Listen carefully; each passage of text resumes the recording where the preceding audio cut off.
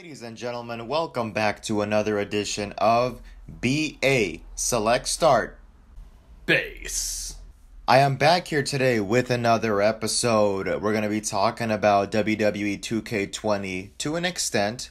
We're kind of going to take a trip back, memory lane. Dan the man is actually not with me here. I'm sure everybody's wondering, well, we just heard his voice. How is he not there? I used that soundbite from a previous episode. Dan the man couldn't make it today, so I decided to record solo for this particular episode because the topic at hand is one that I've experienced firsthand and Dan the man has not.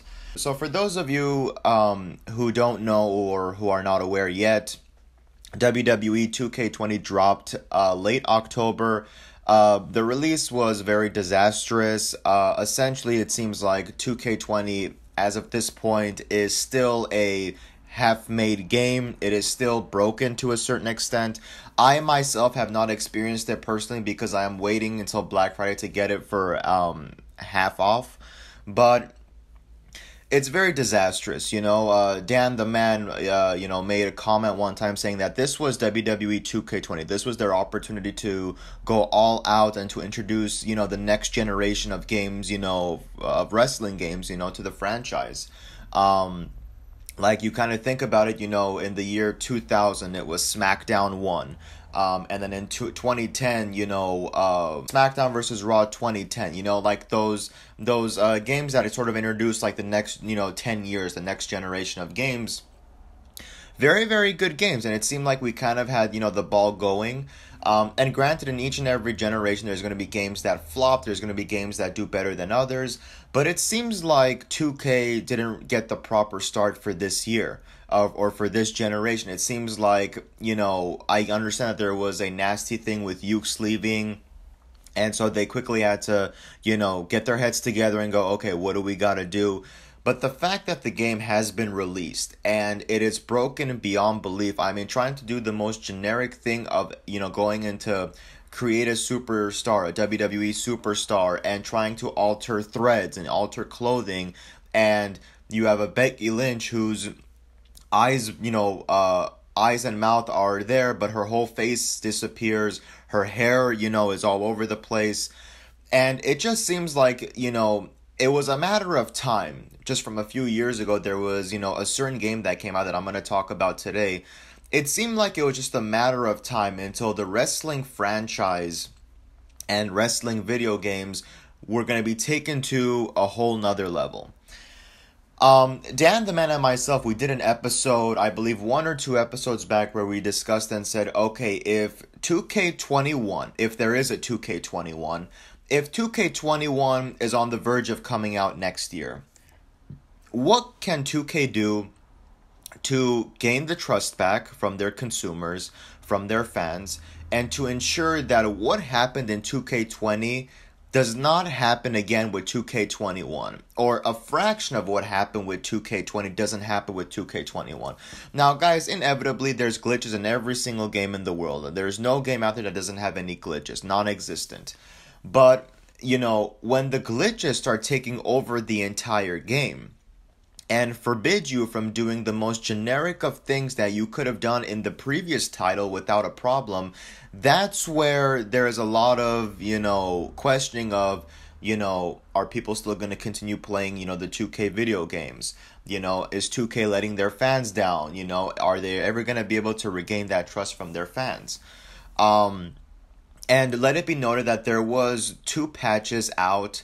On the latest patch, I believe 1.02, 2K, threw up a, 15 bullet point list saying that we have fixed this, we have fixed that, we have fixed that, we have fixed this.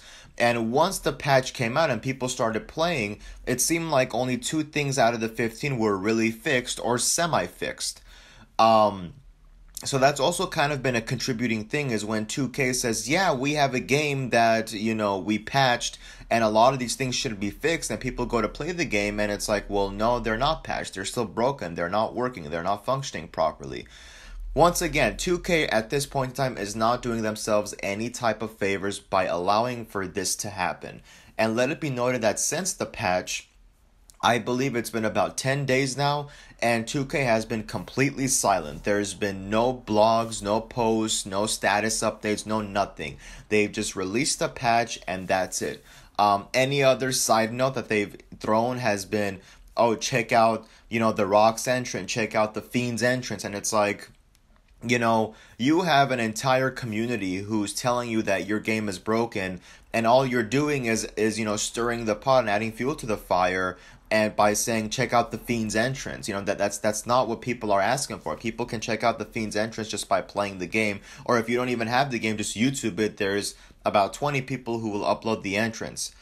So the topic and task at hand today is, personally, if I were, like an executive for 2K, or if I was a chairman, which at this point is highly unlikely, but just if we're spitballing, if 2K has the intention of righting a wrong and making sure that they can regain their fans' trust back, in my opinion, they need to do something that I don't know if it's ever been done in the history of video game technology, but they need to dial back, and they have to go back several years.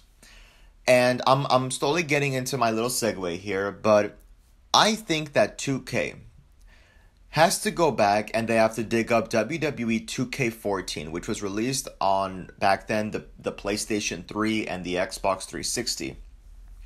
They need to go back and they have to dig up WWE 2K14. Put that sucker into the console and just play it.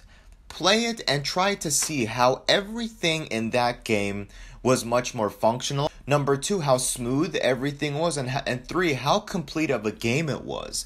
I mean, and it spread, in so many different generations, and it did everything correctly. Now, is it perfection? No. Does it scratch perfection? I would say yes. It absolutely certainly does. Dan the Man one time even asked me and said, has there been a perfect 2K game?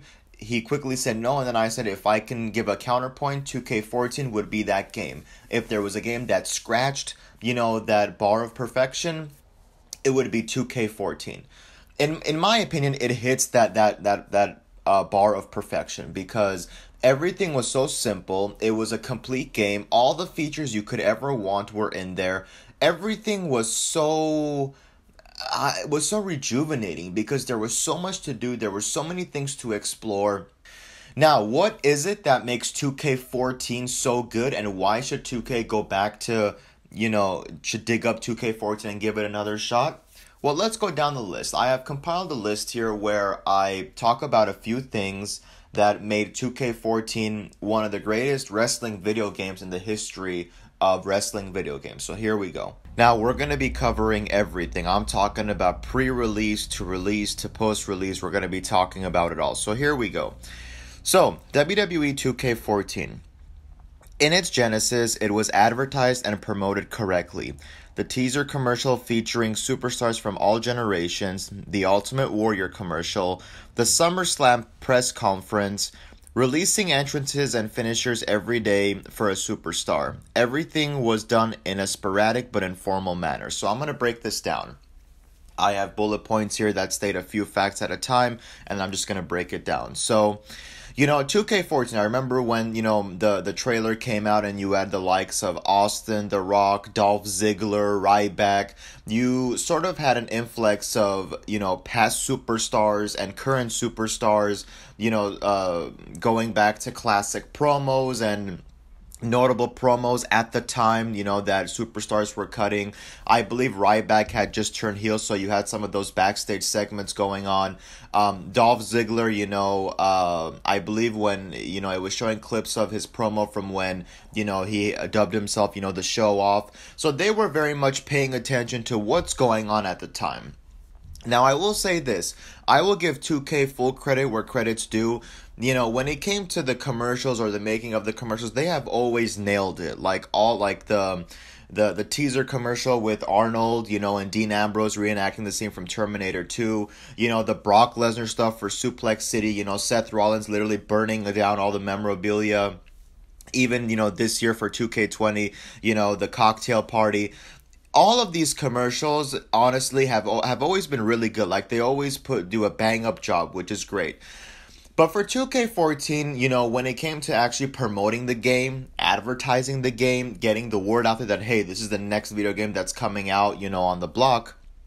They also had the Ultimate Warrior, commercial where he bursts out of the elevator and, he's going through an office and he's kind of running rampant and causing chaos.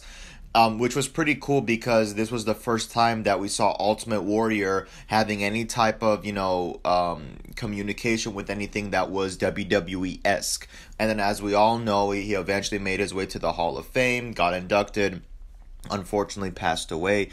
But and then you had the SummerSlam press conference. This was actually something very neat that they did for a few years and they no longer are doing for whatever insane reason. It was actually a very good fun activity, and especially this one for 2K14 sticks out like a sore thumb because Ric Flair just comes onto the stage and just takes over and hijacks the entire thing, and it's comedy gold. Like it's one of those things I feel like if the WWE Network tried their best to capture some type of interaction between superstars being at the same place at the same time, you would never be able to replicate anything like this. This was a one-time, a one-off, and granted, we didn't get any exposure to the video game or anything like that, but it was a neat little thing for them to do. They did it for WWE 13.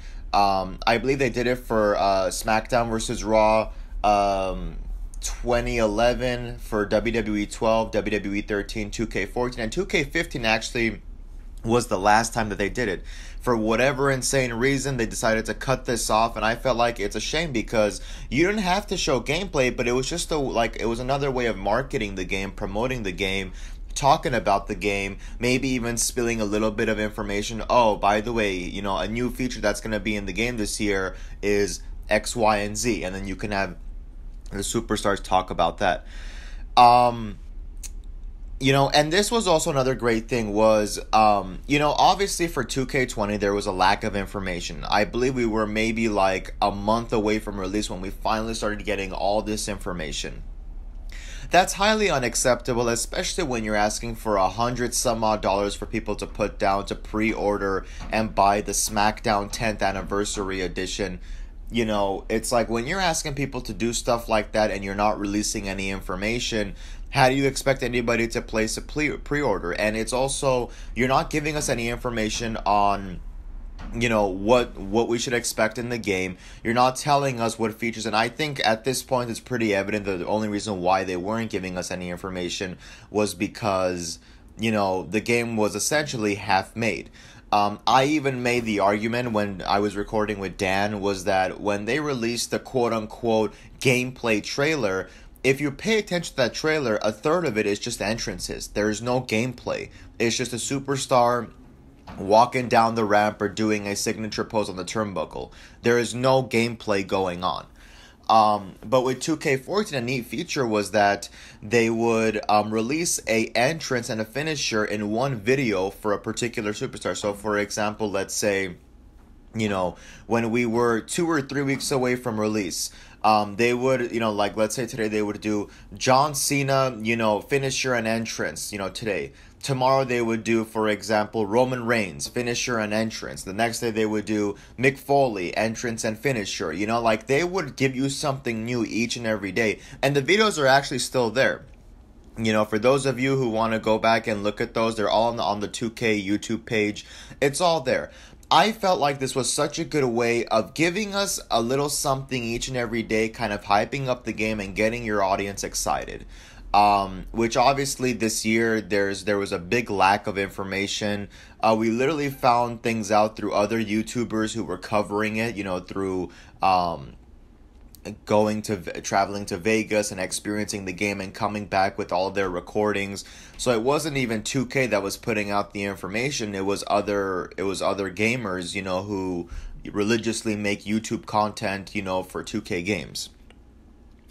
So, in a nutshell, this first bullet point basically just specifies that for 2K21, you cannot lack information. And I especially, at this point, if you're trying to make it up to the fans and you're trying to regain their trust and trying to get some eyeballs on the product, you can't just lack the information and ask for 100 some odd dollars for a pre-order. Like, that doesn't make any sense at all. Um, so that's my first bullet point on that. So moving forward, now we're actually getting into, the game itself. What does the game present? So looking at the main menu, it's packed with features and modes. For example, 30 years of WrestleMania continue the tradition of reenacting moments and matches from real life, but was still relatively new and not repetitive. It offered tons of unlockables such as attires, superstars, and arenas. Then you had the Undertaker Streak mode, two modes that offered hours of entertaining gameplay and something new and not carried over from other games. So let's essentially break this down. So, talking about like, the career mode at the time, or like, the game modes at the time. You had 30 years of WrestleMania.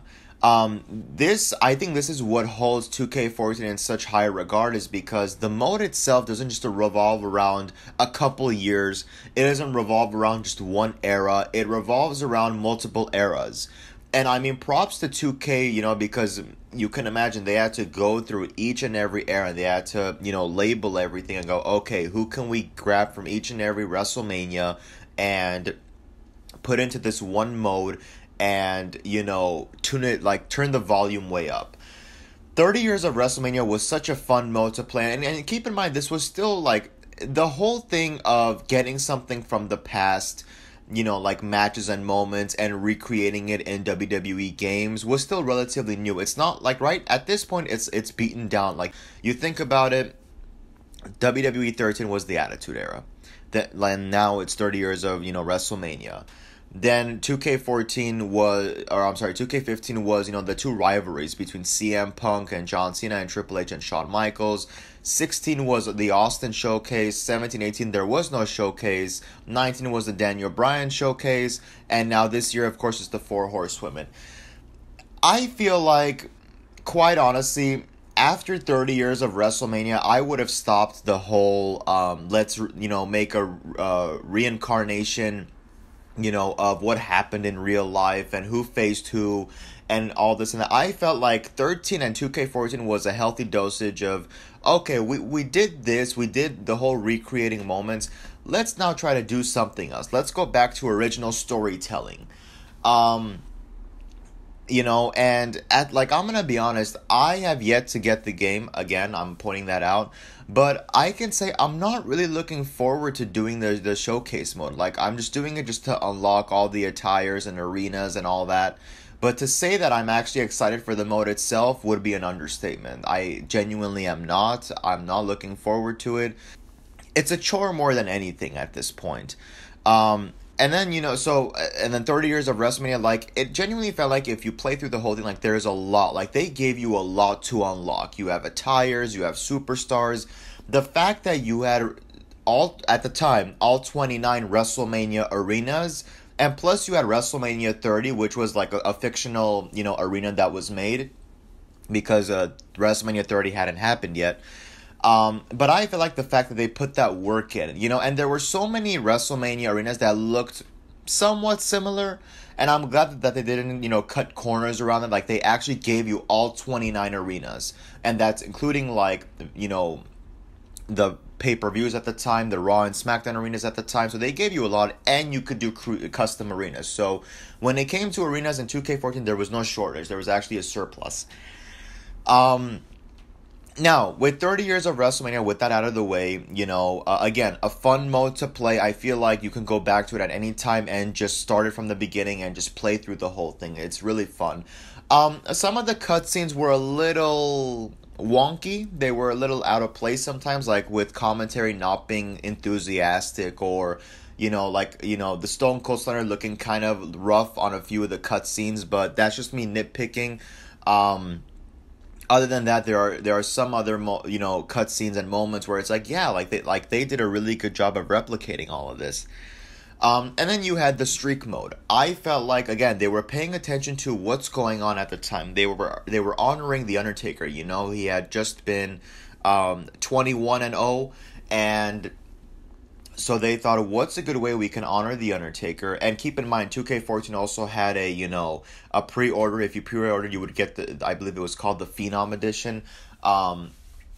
So it was a good way of putting something into the game without having people pay for it.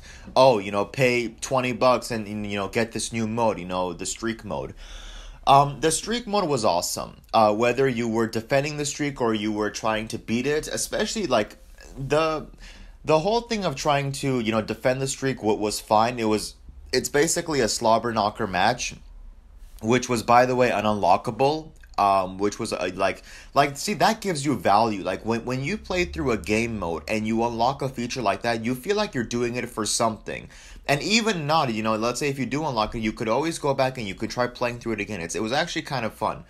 But more importantly, the defeat the streak mode. They basically, what they did was you would pick a superstar and you would play against the Undertaker at that fictional WrestleMania 30 arena. But the only catch this time is that no matter if the game is on easy, normal, or legend difficulty, the Undertaker, is in a whole different, ball game. Essentially, he's harder to beat, and there are these very select moments where, certain theatrical stuff happens. For example, the lights would go out, they would come back on, he's right behind you, and he has a finisher. Or let's say if he's down on the ground, you would go near him, he would all of a sudden grab you and he would chokeslam you, or he would put you into the Hell's Gate. Or he would kick out of 5 finishers. Like you really had to do a number on him for him to stay down. But it was one of the most funnest modes that you will ever play. Like honestly, again, it's one of those things where you could just plug in the PS3, go into this mode, and just play it. So again, this is what I'm talking about, is that 2K14 had this originality to it. It wasn't just washed down repetitive modes from previous games. It was new features, new modes, new things that, kept it, that gave it a lot of longevity, and it helped it feel original at the time. Now maybe if they were to do it, it'd be like, okay, we're beating a dead horse with this mode, but okay, fine, I'll take it.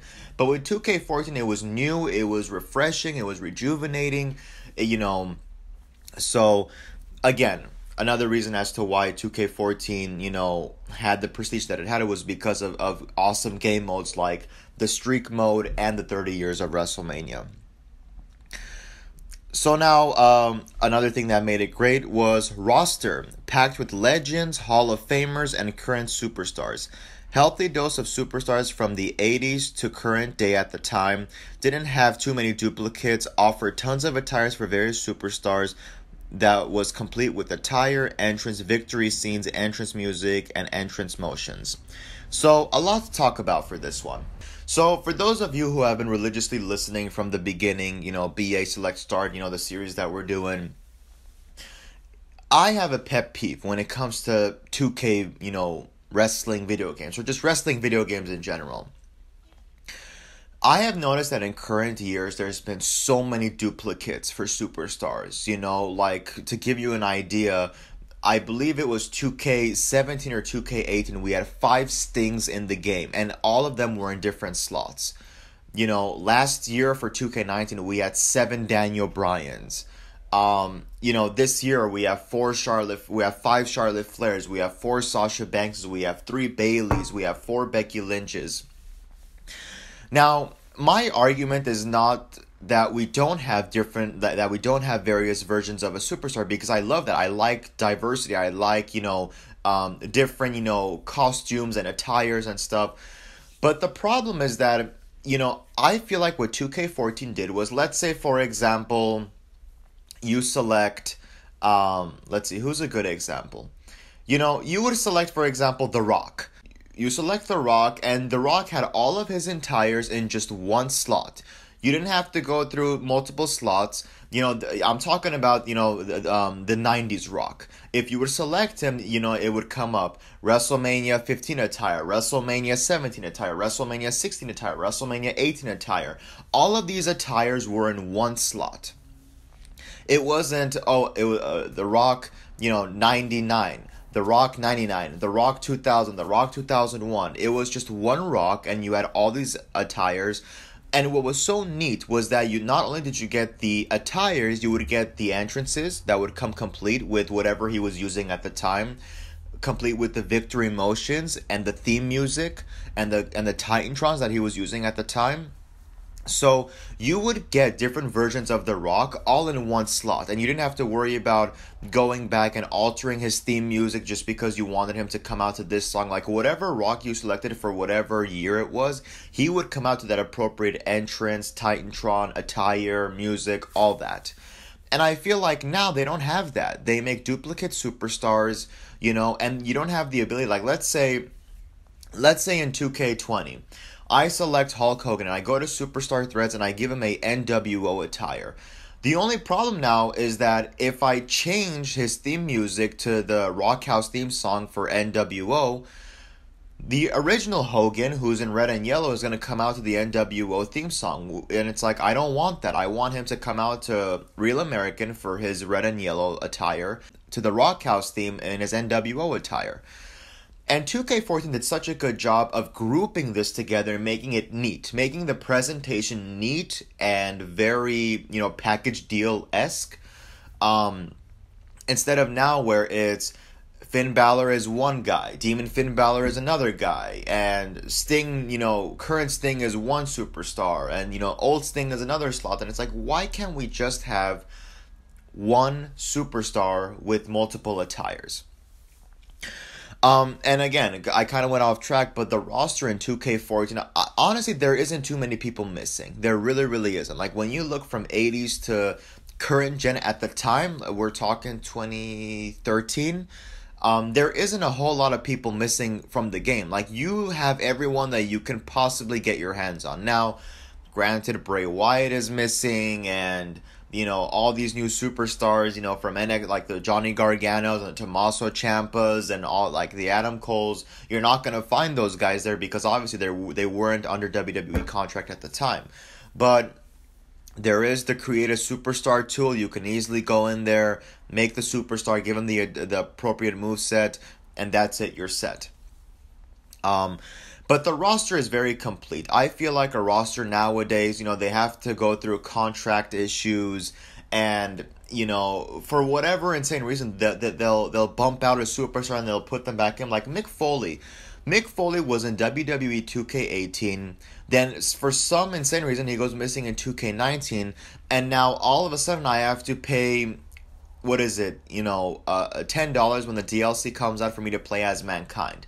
And it's like, it's not cool when you have a superstar or a feature in the game for free, and then a year or so down the line, you tell people, oh, you got to pay now extra to play as a superstar. Well, that's not fair. Like, I think Goldberg is one of the best examples where, because he was a pre-order in 2K16, okay, so you had to pre-order to play as Goldberg, and then in 17, 18, 19, and 20, he's remained in the game. Like, no problem. Now, granted, Goldberg has been more part of the WWE than Mick Foley has in recent years, but that's no excuse to bump him out of the game. Like, just leave his model in the game and let people play as Mick Foley. So yeah, another thing that made 2K14 great was that it spanned over generations of the 80s, 90s, early millennium, and the 2010s. And it gave you everyone, and like in different eras, like if you went back to Randy Savage or Ric Flair or Hulk Hogan, you had the different eras of Hulkamania in there with the different attires, the different entrance motions and all that. And again, if there's one word that I can use to describe 2K14, it's complete. It is a very complete game. There is not a whole lot of loopholes where you can go, I could have done that. They should have done that. They shouldn't have put this in there. They should have put that in there. Very, very complete game. So, and the roster was a big part of that. So, now we move down to the creation suite. So, 2K14 was the prime example of taking creation modes from previous games and expanding on it, as well as OMG moments, catching finishers, comebacks, and introducing double finishers. There was a couple bullet points here, but I'm going to go through them, one by one. So the creation suite. Again, one word to describe it is complete. You had every mode here from previous games, and they were taken, they were modified, and they were put into 2K14. It was expanded upon, it was improved upon. They had creative finisher. The one mode that I crave for, even more than GM mode, I know a lot of people, want that mode back in the game, was create a story. Create a story was so fun to do because you could literally take your own ideas, no matter how goofy or realistic you want to make it. I would sit there for hours. I wouldn't even do an exhibition match. I would turn on my PS3, pop in the game, go to create a story, and I would even have my own keyboard. I would plug it into the PS3 and I would start typing out all the little, promos for the superstars and who feuds with who and who attacks who. And it was such a fun mode that I feel like even if you don't want to do any exhibition matches, you can just go to create a story mode and just create whatever to your heart's content. No matter how goofy or how realistic or how, indifferent you want to make it, you were able to do it. And what was so neat about 2K14, I believe, was that this was the first year where you had a branching story. So not only was it, because at first it was linear, it was your story would have one direction. But in 2K14 they said, okay, well, let's make it branching so that if a superstar selects option A, they go down this path. If they select option B, they go down this path. So it's like you would have different options. And the best part was you would be able to upload this onto community creations, and you could even download other people's stories and just play it. So again, it gave you something new. Even when the game was out, even if you played the 30 years of WrestleMania and you had played the streak mode to death, there was still something new in a sense, because you would go to community creation and you would just download, stories, and you would play it. If you didn't like it, delete it. If you loved it, go ahead and keep it, and play it over again, or see what the different branching stories are. So, the create a superstar was really cool at the time. Create a moveset, create an entrance, create a victory. I honestly felt like a lot of features were much more easier to use in 2K14 than they were now. So, for example, the highlight reel. The highlight reel, if I ever had, a cool moment in a match, I would save it. And I felt like the functioning and the controls of trying to fast forward the clip or go back or change the camera angle was much, much easier to use in 2K14. I just tried it on 2K19 the other day, and I felt like I had a menu. Then if I wanted to change the camera angle, I would have to go into a sub menu. Then I would have to shift it around, and it was so complicated to use. I was like, I'm not doing this. I tap out. But in 2K14, it was so easy to use. The controls, it was one of those things where once you would go into that mode, it was muscle memory. You already know the controls. You're so used to it. So highlight reel was easy to use. And also one feature that was so cool to have was importing in music. There was a way of downloading music from YouTube and then just inserting it into the game. And you can even, assign it to superstars, So for example, let's just say if, I remember I did it for Kane because he didn't have his Out of the Fire theme song. So I went in there and I downloaded that theme, put it into 2K14, and now every time Kane would come out, he would come out to that theme. Which it was those small things that just made the game so complete. Even in creating a superstar, you had that option to import in music. And I know they don't do it now because I don't know if it's copyright reasons or if they don't want to do it or what the reason is, but it was a neat feature that they had, and inexplicably they took it out. I don't see any signs of them wanting to put it back in. I don't know.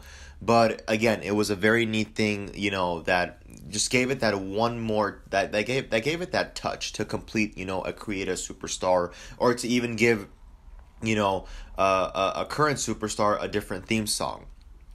Once again, a way of kind of giving the game something new. Then you had, the expansion of the OMG moments. I believe there were a few more catching OMG moments, new OMG moments. They also introduced the double finishes, and again, this was an example of them paying attention to what was going on with the product at the time, and not making everything such a mini game. For example, Ryback at the time, who was a top star, going into that title picture, he would do the double shell shock where he would get two guys on his back and he would do the move. So they put that in the game. You had the double choke slams. There was one more the double attitude adjustment. That was kind of, a neat little thing. You had the OMG barricade spear, which was introduced in 13, but they brought it back to 2K14, and they still have it to this day. They expanded. They gave us, the bro kick, to the steel post, DDT on the apron. They had all these different things that they were implementing, which made it so fun. And the best part is that when they would implement these small little features, they wouldn't program it as a mini game. They would program it as just get two finishers, press triangle, and you have this ability to do double finishers. And comebacks was a major thing. They took it and they expanded upon it. Like Hulk Hogan's comeback is probably the best comeback in the game. It's the only one that I can really remember, but it was the best comeback in the game. And the part that sucks with comebacks is for whatever. The best part about 2K14 was, once again, there wasn't a whole lot of restrictions. Nowadays in these games, there's a lot of restrictions. For whatever insane reason, if you have a match that expands beyond 6-man, you are not allowed to have a comeback. If it's 6-man or more, you cannot do a comeback. And I don't know why. There's a reason why it's called a comeback. You would press triangle, you had an opportunity to do a sequence of moves and earn a signature. But for whatever insane reason, I guess they thought, hey, there's 6 guys in the ring at the same time. You don't need it, to have a comeback. Forget it. But back in 2K14, the one match I would always do was a 6-man battle royal, elimination battle royal. But it wasn't over the top rope. It was either pinfall or submission. And it would be cool when all of a sudden, if there were 3 guys in the match that were really beat up, you would see them, do the comeback, and it was like, okay, well, now you have to be a little bit more cautious because you got 3 people with comebacks coming at you, and if they are successful, they're gonna get a finisher.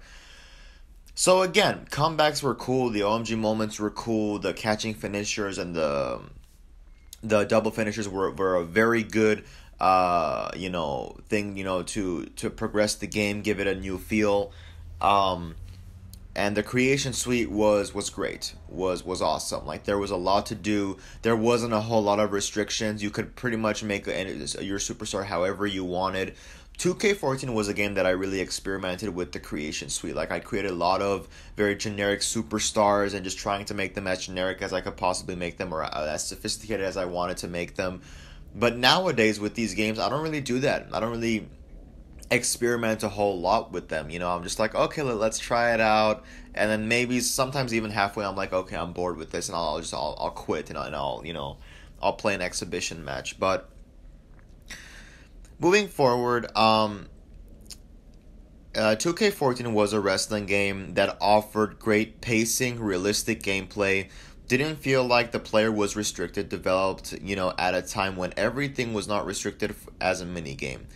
Think about all the matches, superstars, modes we've lost since 2K14. Again, I think that once we jumped into 2K15, the roster shrank, some modes disappeared, and then as time went on, when we went on to next gen, it felt like we were being restricted.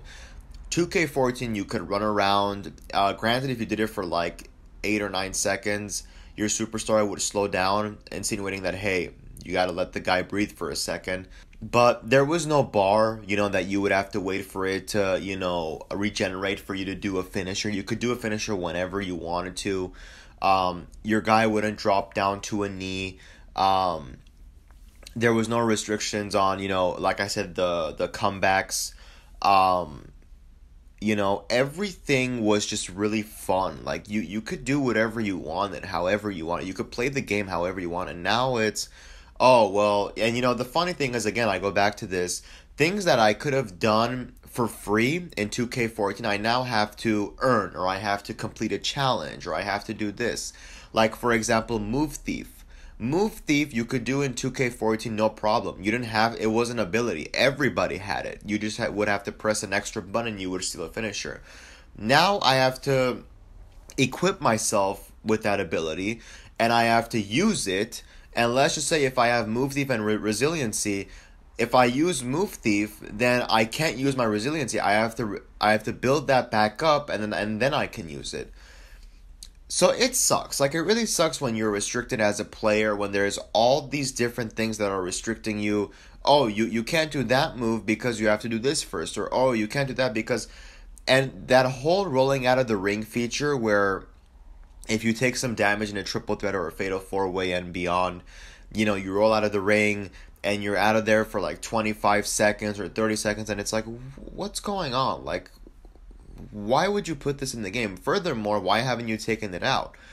I have deliberately avoided triple threats, fatal four ways, fatal five ways. I avoid all that because I don't want to go through with that stupid mini game. Like, there's no point. It's another way of 2K trying to, put a realistic touch on the game, but they don't realize that they're restricting the game. They're not making it fun. They're making it less fun.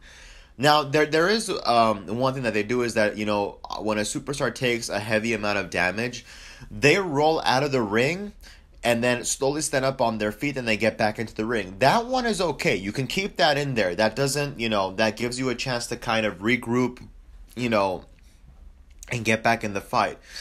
But when I have to wait for a particular bar to regenerate, that's where I have a problem. Is that I'm being restricted. I can't do what I want. Heck, even sometimes I get cost the match. If it's a triple threat, I roll out of the ring, and because I can't get back in the match because there's a little mini game going on. One guy covers the other guy. 1, 2, 3. The match is over, and it's like, well, okay, I lost the match without really losing a match. So, in my personal opinion, 2K14 was one of those last games. Well, was the last game where those restrictions didn't apply. My superstar wouldn't get slowed down. I get that some people like that the superstar slows down, there's fatigue, there's this.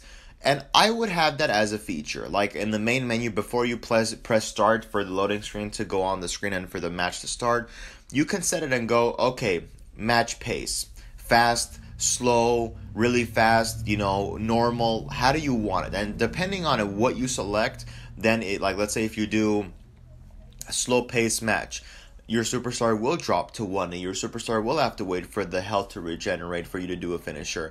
If you do a normal match or a fast paced match, that stuff will not be existent. So I feel like, again, giving the player options is better than just having a mini game where you roll out of the ring and you have to regenerate your health. Like, why? You're taking me out of the game and you are increasing the chances of me turning off the game and not playing it. So again, 2K14 did a really good job with this. You had a lot of freedom. You could do whatever you want. You were not restricted. Everything was easy to use and easy to get back into. So yeah. So my final notes is that 2K14 might have been a game that came out at the right time with the right development. But if 2K wants to get the ball rolling again, especially with the disaster that was 2K20, they need to go back and play 2K14 and just take notes. Like, just take notes on what worked, what could have been better. If this game and its features were doable, on the last gen of gaming, then it's capable of being done, in gaming now. Again, like the simplest thing of giving multiple attires and assigning different theme music for each attire. The fact that we don't have that now, the fact that we don't have create a story anymore, we don't have create a finisher anymore, we have a lot of people missing from the roster. It's like, well, you did it before, so why can't you do it again? And again, if I'm throwing it out there, 2K14, in my personal opinion, was the best 2K wrestling game out there, bar none. And if 2K wants to get the ball rolling and go, okay, we let our fans down, a lot of people are not going to want to buy the game that we release. What can we do? Like, where can we find a foundation where we can build off of something? I would say take 2K14, the complete game. Just copy and paste it onto whatever platform that you're using to develop the game and start making tweaks. Update the roster, update the modes, Maybe take out the streak mode because it wouldn't make sense if you have that mode in 2K14 and you bring it back in 2K21. So you can take that out. But give us the slobber knocker matches. Give us the gauntlet matches. Give us the creative story again. Don't even improve it. Just put it back in the game for now. Because I feel like asking them to improve something is a way of like, oh, put a mini game behind it. Speaking of which, take out the minor stuff that doesn't do anybody any favors. Take out those mini games. Take out those restrictions. Take out the non-ability for me to do a comeback when it's 6-man or more. Like, it doesn't make any sense to me. Like, why would you do that? So yeah, like those are pretty much all my notes. I mean, 2K19 came close as a game that was like, okay, this is fun to play. They had some fun with it with the big head mode and all that, and that's what I'm talking about, is that when you give a game features like that, it makes it fun. It gives it some replay value. It makes it a little bit goofy, but it makes it a little bit, fun to play. But then I felt like with 2K20, it's like they took a major step back. And again, my solution is that if you want, and I think that's why 2K14 was so fun at its core, it's because just the gameplay, I'm not even talking about 30 years of Mania, I'm not talking about the streak, I'm not talking about creative story, I'm not talking about creative superstar, just exhibition mode, where you could select your superstar, select the match, and just get into it. Gameplay at its core was so fun. Like, there was nothing that slowed you down. There was nothing that made it, that made it boring or repetitive. It was great. Like, I would have so many, like, cinematic moments in a match where I would reverse something and I would quickly hit a finisher and, the guy would kick out, and it like, so many moments like that where now it's like, well, if I counter something, my, energy bar may not be regenerated enough for me to hit a finisher, so I go to hit a finisher and I can't because I don't have enough health to do so. And again, you are restricting the player. That's what I describe. Every game that came after 2K14 was a lot of restrictions, a lot of banned stuff that should have been in the game but wasn't. Honestly, like, as I'm talking about it now, I have a major urge to pop out the PS3 and just play 2K14. Very fun game, complete roster, complete modes. There you go, guys. Like, that's my review of 2K14, and again, I will go back and I ask this to all the viewers. What do you feel like 2K needs to do, like, pronto? What's the first step that they need to take to ensure that 2K21 becomes, a really good wrestling game? I've said it before, I'll say it one more time. If you want 2K21 to be a good game, take 2K4. First of all, go play 2K14, 2K. Play the game, take notes, and just experience how fun it is. Then take 2K14, the entire game, copy it onto the platform that you use to develop your games, and just tweak it. Make tweaks. Don't take things out. Don't restrict it. Don't put rules behind things. Just make it fun. Make it complete. Make it entertaining. Give people, their money's worth. Don't charge people $120 some odd dollars for the SmackDown edition and have them get a non-autographed card by Edge. So there you go, guys. Another edition of B.A.S.S. Let's Start, concluded. Save your progress and do not turn off the console. I'll catch you guys next time.